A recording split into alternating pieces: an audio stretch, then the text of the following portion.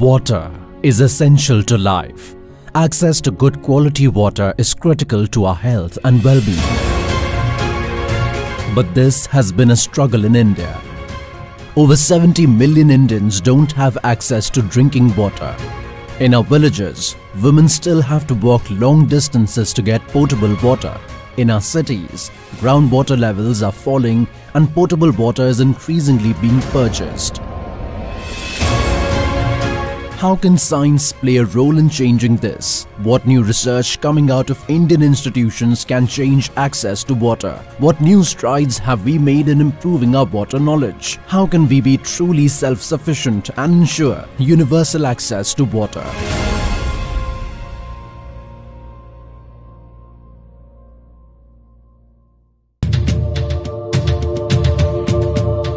With rapid urbanization and rising populations, groundwater levels in India have fallen. This will get worse. Data shows that by 2030, the country's water demand will be twice the available supply, implying severe water scarcity for crores of Indians.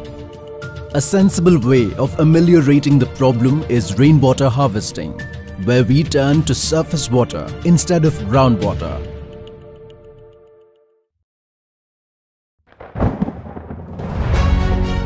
We get an average of 1000 to 1200 millimeters of rainfall in India annually, but most of this is wasted. If this rainwater is collected and saved for reuse, we can address some of our water needs.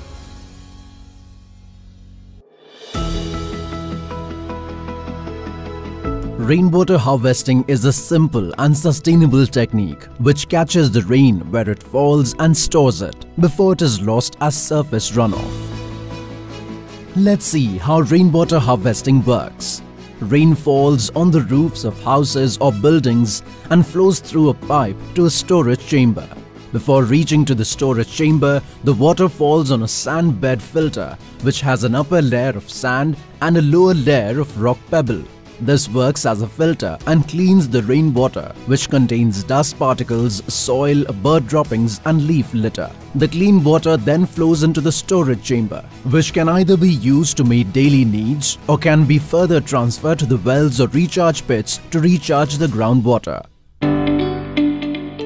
We travel to the city of Bengaluru to meet A.R. Shivkumar, known as the Rain Man. This senior scientist formerly served as the principal investigator for rainwater harvesting at the Karnataka State Council for Science and Technology, a Bengaluru-based government body. India is blessed with so much of natural resources, and water is one among them. In fact, we have plenty of rainfall. We should not have water problem if we manage our resources properly. In a city which has very low water level availability, Shivkumar's house does not have municipal water connection. He has not paid a paisa for any of his water expenses. He has managed with all the water he has harvested in rains in storage tanks. Since 1995, when the house was built, even drinking water needs are met through rainwater. Let's explore the tools that Shivkumar worked out to simplify rainwater harvesting at home. Rainwater is pure, but when it comes in contact with any collection surface, it gets contaminated. So the key to good rainwater harvesting is the filtration system.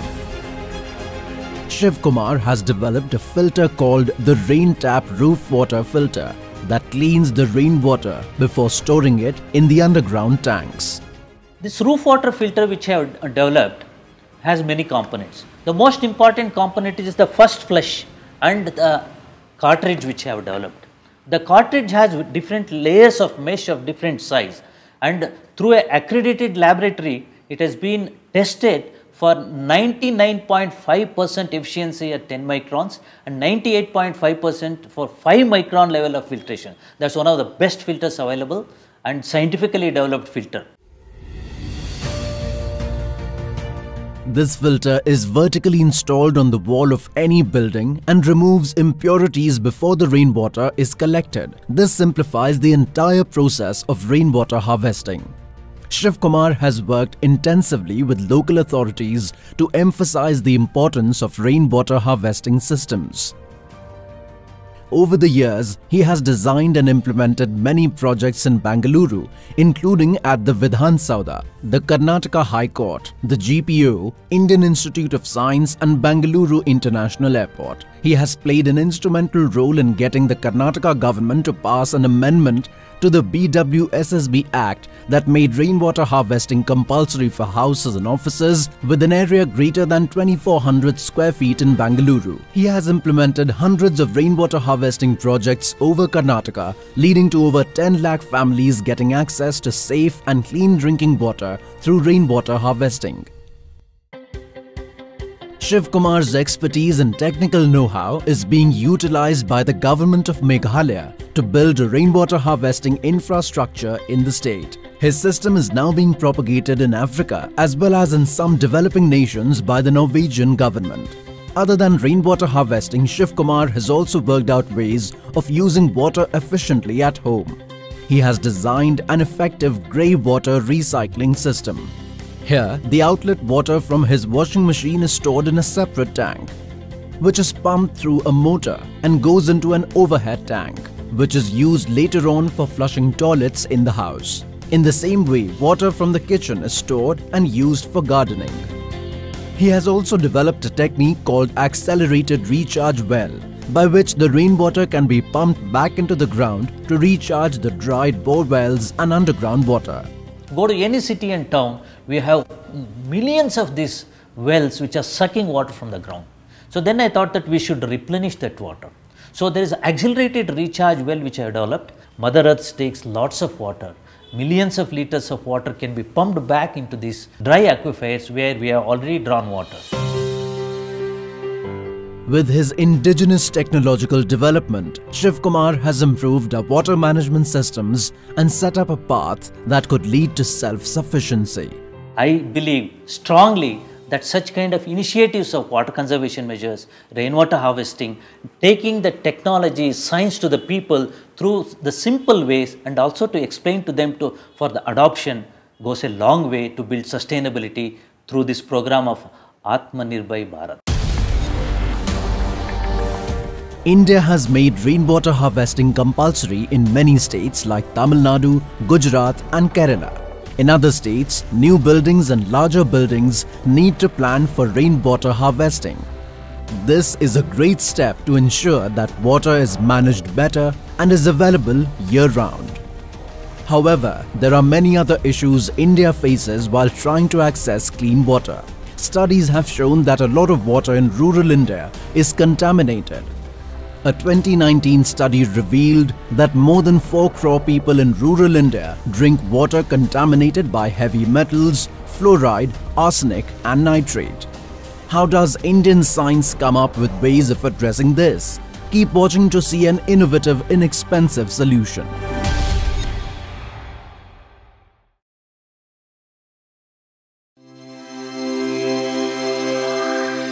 India Science Channel was launched in the year 2019 by the Department of Science and Technology, Government of India. The internet-based dedicated science web channel is being implemented and managed by Vigyan Prasar, committed towards science communication. The channel features science documentaries, discussions on current topics, interviews and different programs covering the entire landscape of science and technology to make science popular among the masses. India Science is a flagship project of Vigyan Prasar. And over a year and a half, we have produced more than 1,200 videos of different sizes, lengths, and are from different genre and for different domains for the people of the country. We've taken, we've spoken, we've gotten, we've dived deep into the realms of different domains of science and technology, and we have gotten news, stories, films, videos in almost every format that you can think of. OTT, for that matter, is a great platform that helps anybody to look for any news, any item, any video, any documentary at any point in time. All you need to do is to subscribe a channel for it. One can also download India Science mobile app from Google Play Store or Apple Store to view this channel.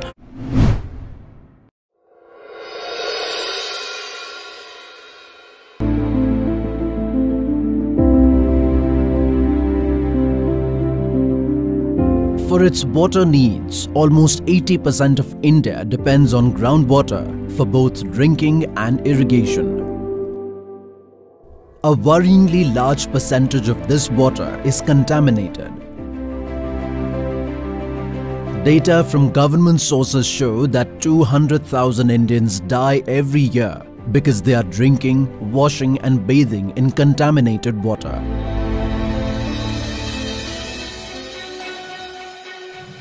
Arsenic, in specific, has emerged as a big threat in the groundwater in the Ganga-Brahmaputra plains, especially in the states of Uttar Pradesh, Bihar, West Bengal, Punjab and Haryana.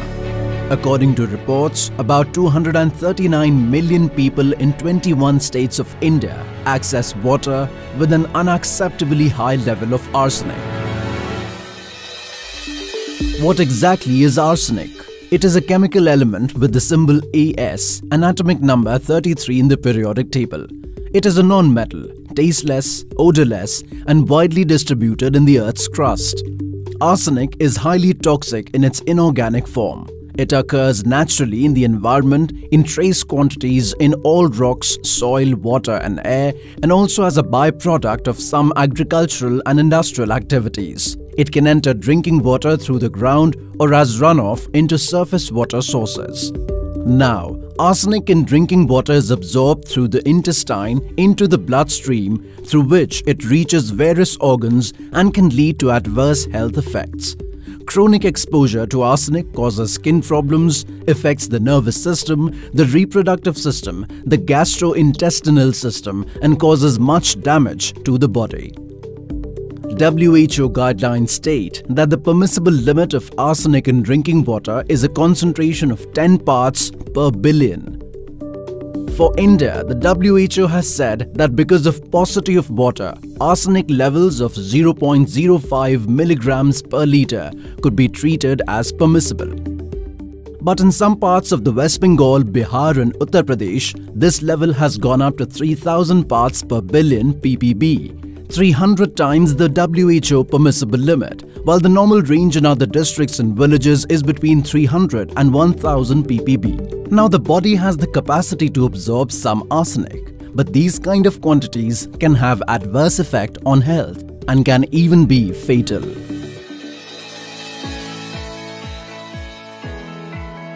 A scientist from IIT Madras, Professor T. Pradeep, started working on finding a solution for this problem.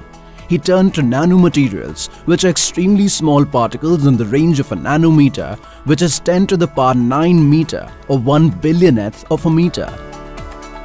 Nanomaterials have a very large surface area. They have a very large reactivity. We knew all that and we have been studying this aspect. How about directing that research to water contamination? People have been directing that research to something else. For example, catalysis. People have been looking at drug delivery. But I said, maybe those are important, but those may not be the areas in which people will be directly benefited in the short term.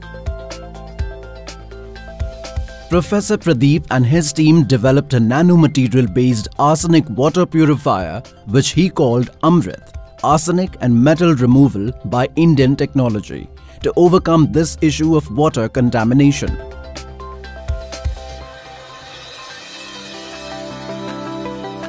How did they manage this? The team managed to develop a novel nanomaterial capable of removing numerous contaminants.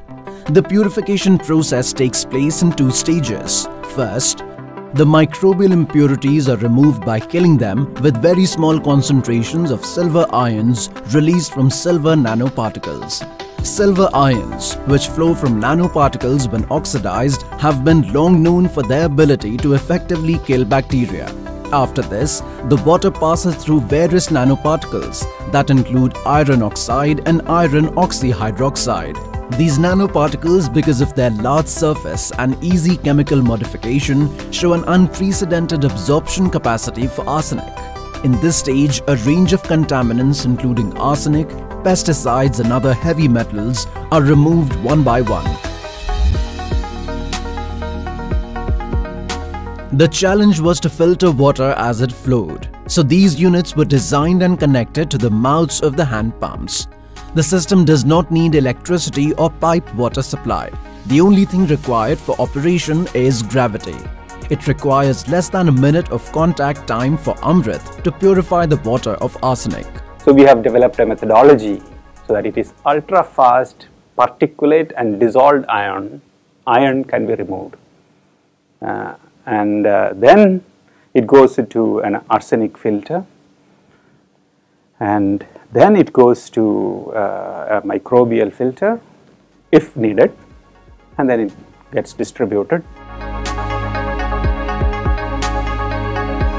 Amrit water purifier provides water at a cost of less than 5 paisa per litre.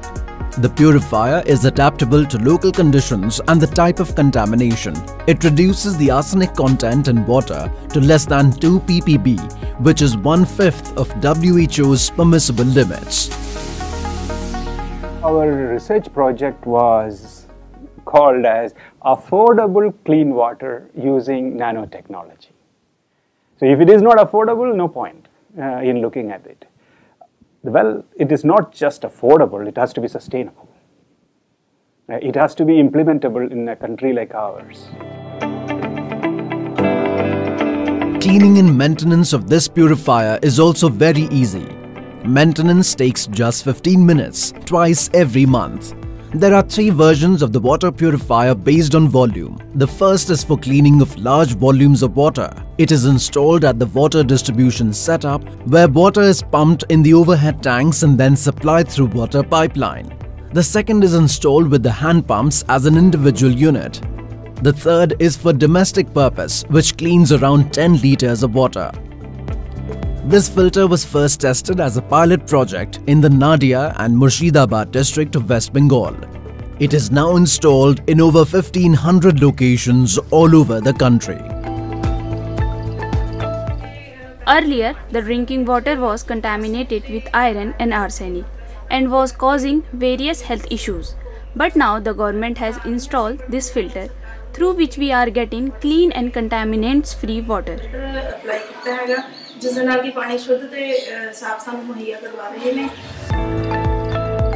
The Indian government has recommended the use of this filter in all states that have been affected due to arsenic contamination. The government is working on that. The new 102 units will have online control, and the first few units with online control have been implemented already. But altogether now we have over 1,500 or so installations. A simple, inexpensive, effective, indigenously developed solution to increase access to water for all. A huge step in our journey to reach true self-sufficiency.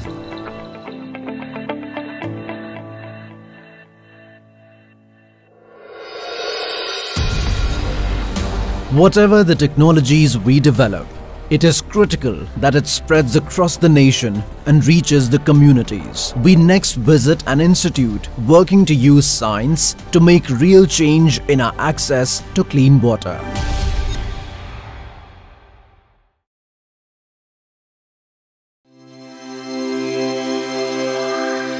India Science Channel was launched in the year 2019 by the Department of Science and Technology, Government of India.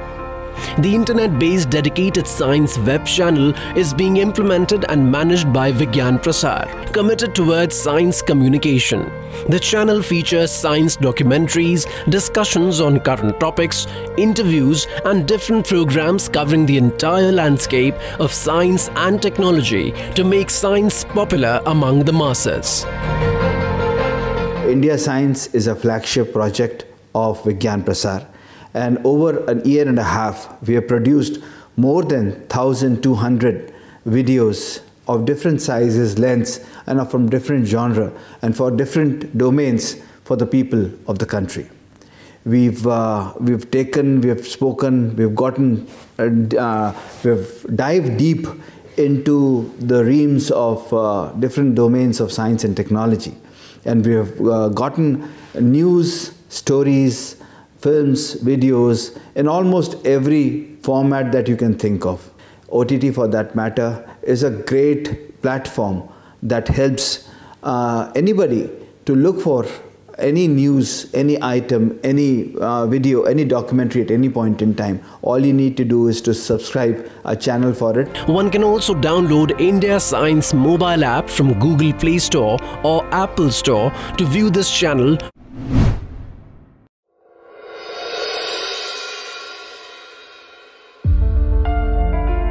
Safe and regular supply to water is the backbone of any community, country or economy.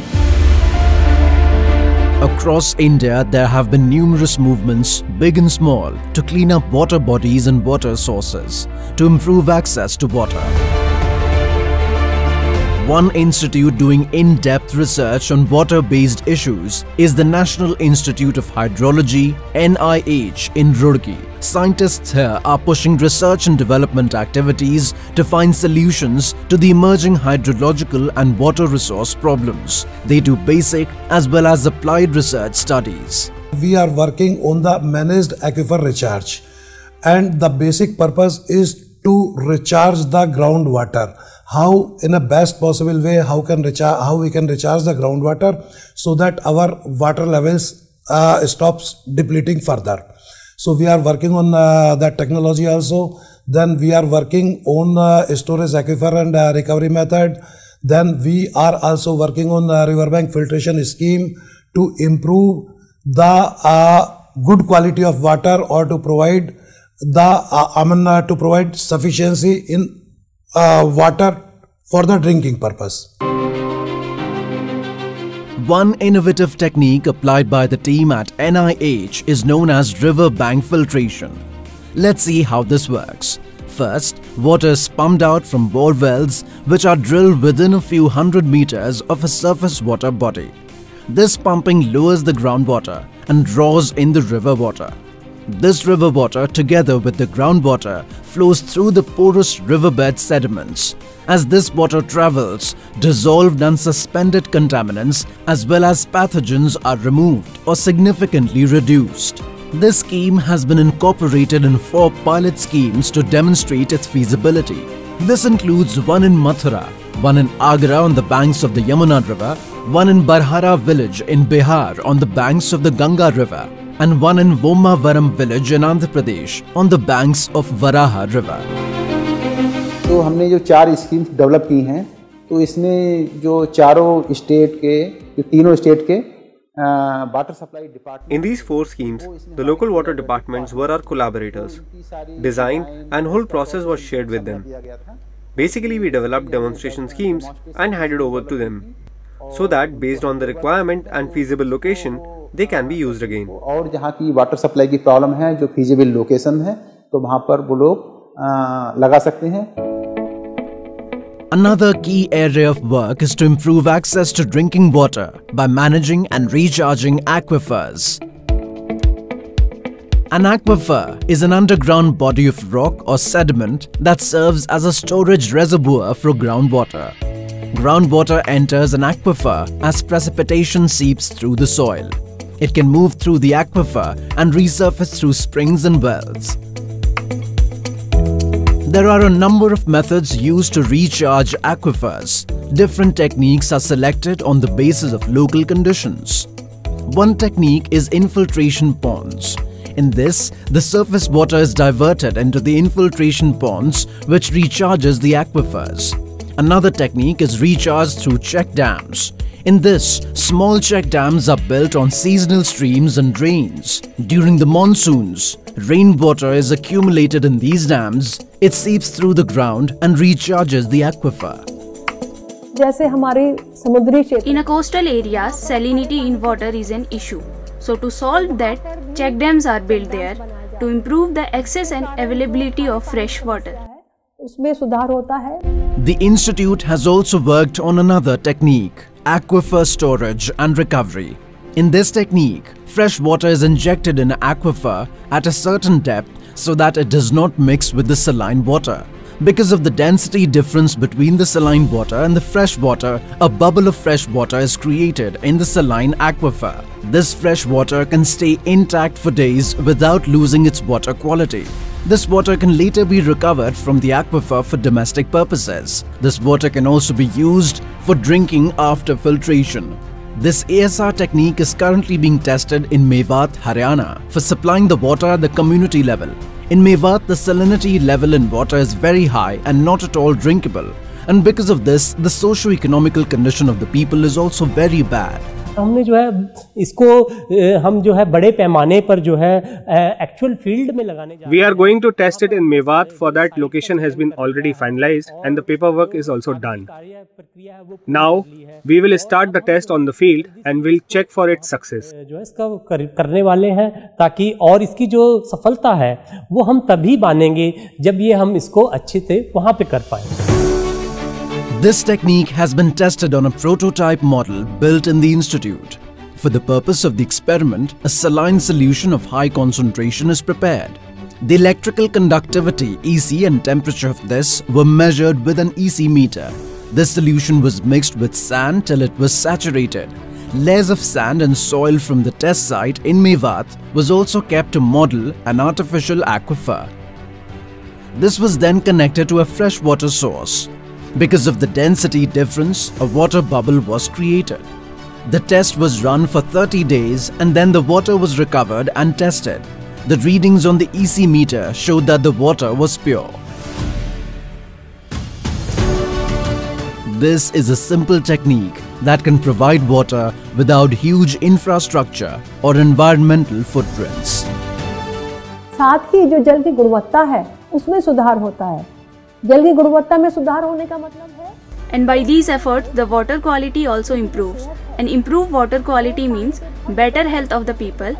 If they are healthy, they can contribute in the constructive development of the country. समय जो है देश के जो constructive activities हैं, developmental activities में, उसमें काफी योगदान दे सकते हैं. Science boundaries are pushed and innovations are implemented on the ground. All of this pushes our access to clean water.